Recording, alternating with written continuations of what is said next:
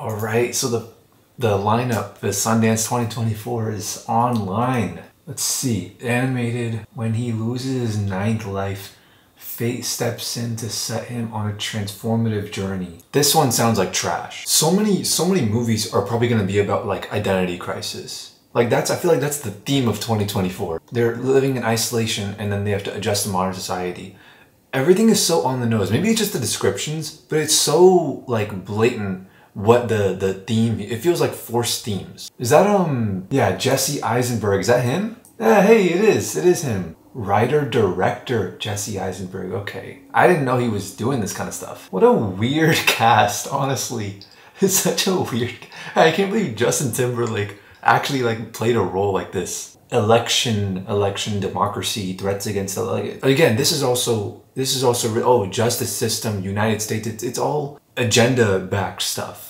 And I don't think that this is their intention. I think this is just what hit them. I think most people who are making films who are pretentious enough to be able to pitch with such arrogance to actually get a budget are going to have some agenda behind it. However, this, on the other hand, I'm a sucker for like the Love, Death, and Robots type animation styles. Data set from Black communities. See what I'm saying? It's like there's no like data set. It takes an AI data set of humanity and psychology, like the natural whatever. It just, oh, it's Black whatever. It's always something, even something beautiful backed by ideology. There seems to be a trend here of like brave people that are not actually doing like brave things. Like none of this stuff is actually like brave, but it's just supposed to be touted as such. Oh, so brave. It's like, that's the theme I'm seeing here. This is interesting. This line right here, how to love your mom. It's probably not gonna be in English, but I don't know. I mean, the rest of it seems kind of whatever. Wait, this one might actually, this looks uncanny. I might save this one. Again, it's like an artist on the path to find success. No, it's gotta be a Black artist on the way every time. It's like if I made a movie about myself, I wouldn't go like, oh, an Indian, an oppressed minority in America is creating a great work of art. No, it's an artist is creating a great work of art. I feel like these, you like, oh, they're defending their thing against Nazi skinheads. It's like, oh, you're so brave for going against Nazis, you know, how brave of you. Clearly a controversial take. I feel like if you reject any of these movies, you're gonna get so much backlash, so much shit from people online. Oh, they rejected my movie because they're supporting Nazis or whatever. You put them in a tough position, you know? This movie is a psyop for sure. Like, you know, Cuties, like the pedophile stuff? That's what this is. Like, oh, the mother never got to come of age herself.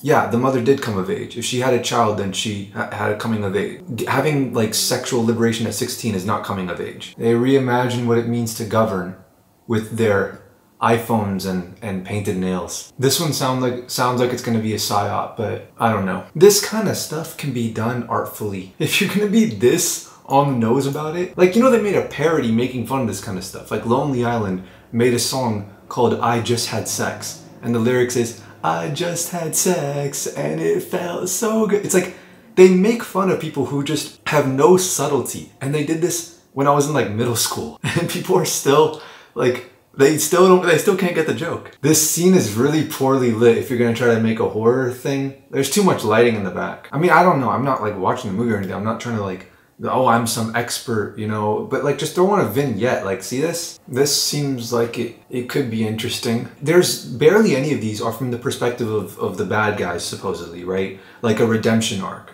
This seems like the first one I've seen so far. I'll leave that in a new tab. This anarchic trio becomes the unlikely figurehead of a civil rights movement. So anarchy and civil rights don't go together. If you were about anarchy, you wouldn't be pushing for civil rights.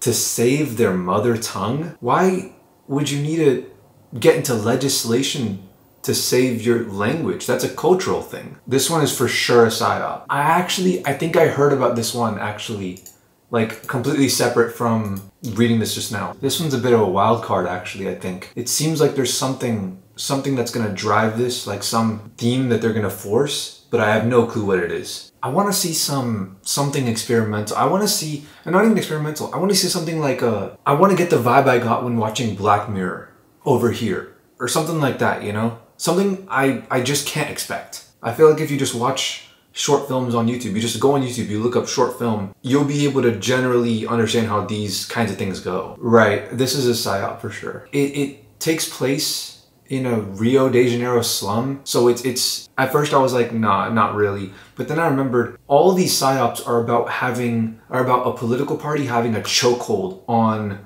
the arts, or on what the broader mainstream society will consider to be better arts. This one might be interesting.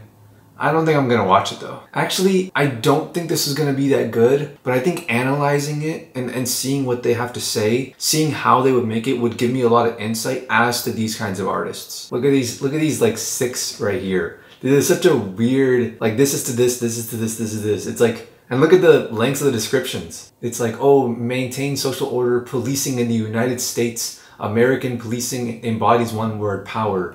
And then this is like another impoverished section, 6 figures selling marijuana. It's gonna be like political stuff in there. It's like very, very clear to see how the entire movie is gonna play out. And then these two seem like they're like completely separate artsy films made by people who don't really have any care for any of this kind of stuff. This is just a horror movie. And then this is probably some, like just probably a bunch of beautiful visuals that they managed to throw some kind of vague story in there. And then this is Realm of Satan, and then like gay sex worker or something like that. Like it's a really weird parallel between these 3 or these 6. Terry Goon? Whose last name is Goon? I guarantee you every single person that goes to watch this one, Sue Bird, every single person that goes to watch this one is virtue signaling. All of them. Literally, dude, people who watch basketball, like men who watch men's basketball, just normal NBA, are unable to justify why I should watch basketball. Or like why, or what makes basketball fun. They're unable to justify it. It's brainless entertainment, like TikTok and all this stuff. It's the same sort of thing. They're unable to actually provide an explanation as to what value it has in terms of entertainment. WNBA is the last thing anyone would watch if they actually value their time. This could be interesting, maybe. Not for me particularly, but for others. This one's most likely a psyop. 80% chance. Black people who dedicate their lives to a cause of utmost importance, making white people's lives easier. See, I can't even tell what's ironic and what's not. I'll tell you this much, dude. People in tribes that live in this sort of tribal way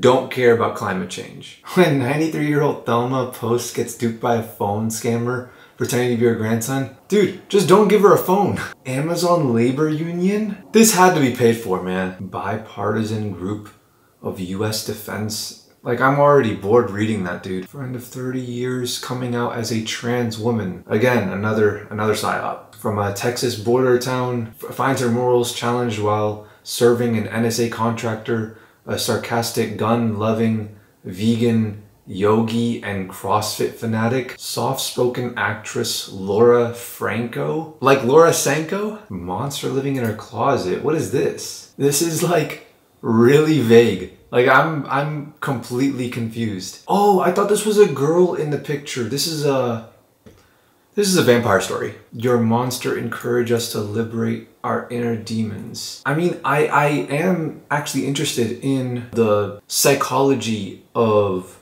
sexual archetypes. And her latest short, Aspirational Slut. Yeah, I'm not gonna watch this. Hey, that's my credit card. I have the Sapphire. This seems like if they're gonna go like the action route and just make it an exciting like thrill ride, this seems like it could be a really entertaining one actually. No other pictures. I feel like this one's just gonna be really, really pessimistic, honestly. Single film ticket in person is $30. Even if I see 10 films in person, that's $300. If I do this $850, I get 10 access to in-person screenings. It's the same thing. The only difference is, so this I can buy now and then reserve the movies I want to go to, and by the time I go there, it'll probably be pretty much sold out, right? Like the seats will all be filled up. So I'll just go to whatever movies are available, honestly. I'm honestly not tripping about like, oh, I have to go to the specific movies that I want to see.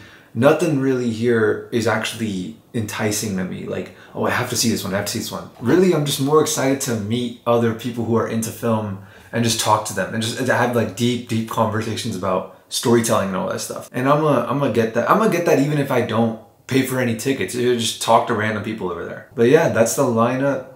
Not terrible, not like, you know, it's not great, but you know, I'll watch any of these. It's not like there's any of them that I'd be like, oh, there's no point in me watching this, waste of time.